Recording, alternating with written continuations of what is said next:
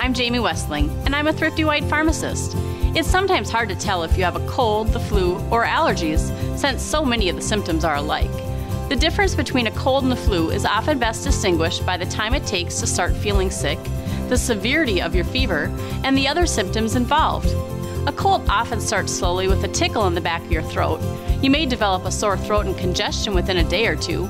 Your fever will probably never top 100 degrees, and the symptoms you'll most likely experience are sore throat, congestion, runny nose, sneezing, coughing, slight body aches, and fatigue.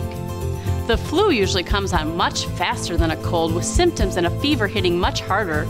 A fever usually hits at least 101 degrees and can often spike to 104 degrees. Symptoms include chills, sweating, headache, watery eyes, sensitivity to light, dry cough, sore throat, muscle aches mostly in the back, and extreme fatigue. While it may be hard to distinguish between a cold and the flu at first, the progression of symptoms will be a good indicator. Allergies, however, differ from colds and the flu in three main ways. They are never accompanied by body aches. Allergies usually cause extreme itching in your nose and eyes, and allergies rarely cause a fever.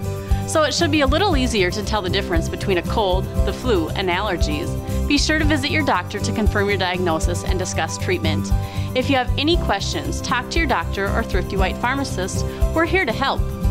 Thrifty White Pharmacy, over 1,200 employee owners dedicated to keeping you healthy.